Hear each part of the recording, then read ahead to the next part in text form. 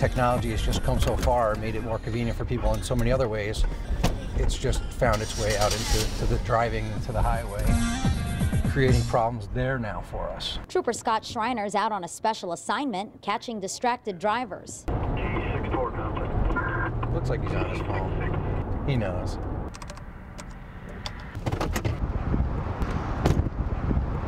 How you doing, sir? See a license, please, or registration?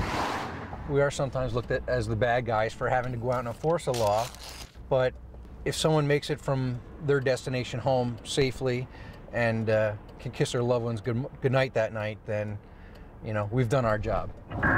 A job that needs doing and has become one of the top 3 priorities of the New York State Police. It's far more serious than most people realize. In fact, over 5,000 people each year are killed in the United States as a result of distracted driving crashes, and a couple of 100,000 injured. Now, if you're thinking these incidents may be because they were just bad drivers, think again. Studies show that cell phone use while driving, whether handheld or not, impairs a person the same way that having a blood alcohol concentration of 0.08 does, which, as you should know, is considered a DWI. And you'll see a vehicle that'll cross over the double solid line, cross over the white line. Obviously, they're not paying attention to where they're going. They're not staying in their lane. Basically, we're going to just issue them a citation. History shows that that's the way we've been able to change behavior with seatbelts, drunk driving, speeding. And a valuable tool in their pursuit of these distracted drivers is what we're sitting in right now. It's called a sight vehicle. That's short for Concealed Identity Traffic Enforcement Vehicle. The state police says they plan to roll out about 40 this year. The more that we can educate society and the more they start to realize that, you know what, it does make a difference. There are less fatalities, there are less accidents. I think people will begin to accept it more and understand that it is being done for a reason. For YNN, I'm Megan Cruz. Spend a little money.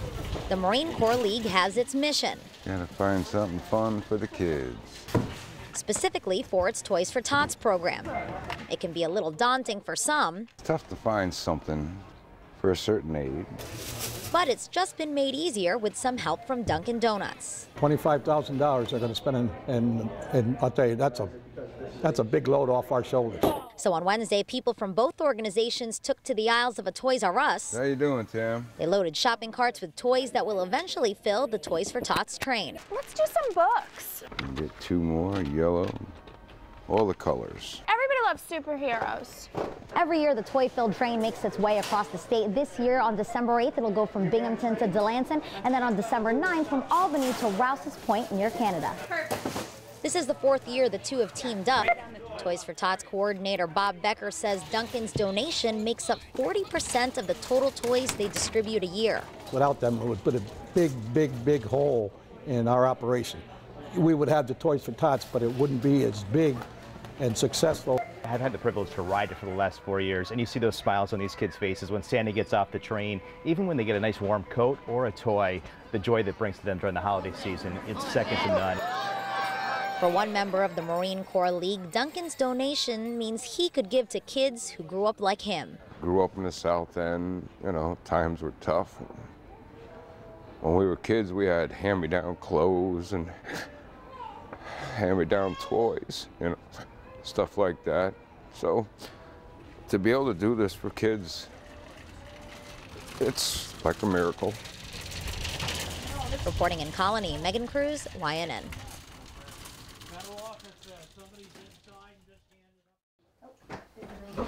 It's a busy morning at the Mill Spa home. It's usually just Grace and Dennis, but on Thursday, they had some visitors.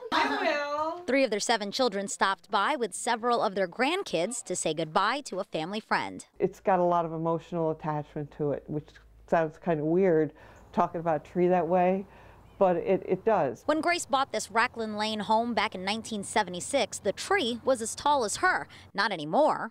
To see if I could find any pictures. Grace says the tree's grown with her family. We've tied all our yellow ribbons around it for my son and my son-in-laws when they've been in Iraq and Afghanistan, and all the banners for graduations and babies coming home. That's why on Thursday, the tree people have arrived. Those babies couldn't help but cry about the tree's last day here on Racklin Lane. Because we had so much memories and now it's gonna get gone. We've had so much memories with it, Easter egg hunting with it, having the eggs in the tree. We used to play tag around it. It's been there all of our lives. Get a picture of my tree, will you? The tree's new home will be East Capitol Park. It was chosen to be one of 2 trees in the annual New York State tree lighting and fireworks event on December 2nd. At least it's going out honorably, you know, in a big blaze of glory with lots of lights on it. So, you know, that kind of takes the sting out of it. After all, it is the season of giving, and the family's giving up a lot. I'm happy because other people are going to see it, because other people are going to watch it get lit up. I hope everybody enjoys it as much as we did. Oh, I'll have this one. Thank you. The family plans to attend the tree lighting ceremony. They say when they see everyone smile, when their tree is lit up with thousands of lights, it'll make their now bare lawn worth it. Reporting in Loudonville, Megan Cruz, YNN. Some of us haven't seen each other in over 45 years. Today we're going to challenge the challengers. I love it. Seeing all my old buddies, you know, and helping the challengers out. It's a good feeling, I'll tell you. Challengers Baseball League is a group of children and young adults that have various disabilities, Down syndrome, cerebral palsy, spinal bifida. Here comes the second run. Today's our second annual fundraiser game that we're having. We kind of threw the rule book away a long time ago. It's a sport they love. It's a sport that they can go out and feel like they're just like all the other kids. I can't even describe how it makes me feel to have these people come out here to help out my kids. You know, the kids having a chance to play against old guys, you know. Last August, we literally lost everything.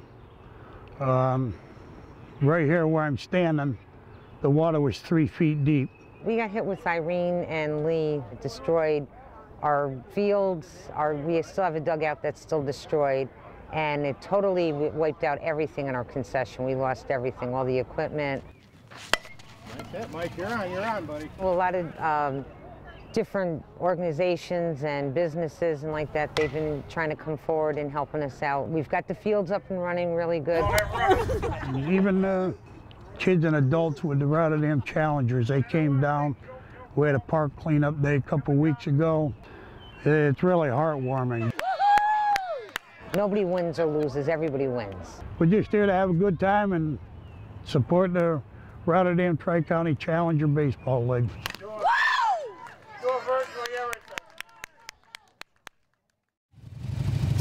As he was going down Route 20, unbeknownst to him, there was a black bull, an Angus bull that had gotten out of its pen, and Ralph hit it. He was riding, doing what he loved most, and that was 7 years ago, last weekend. Yeah! This ride is always the Ralphie run.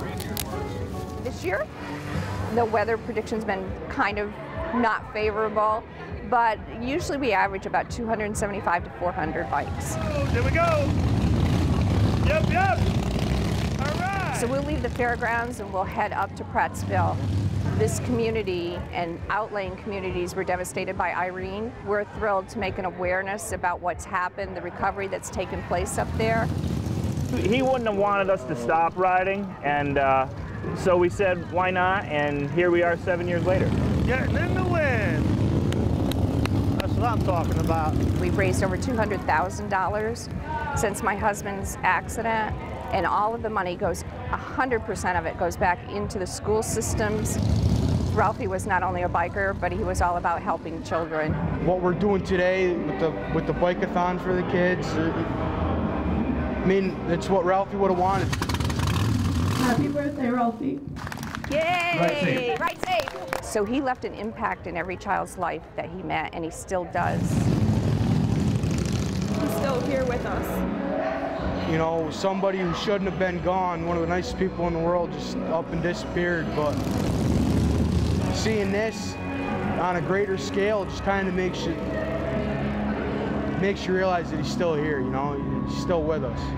I want to thank a community that supports this fundraiser and has supported the Carker family as we rebuild our lives.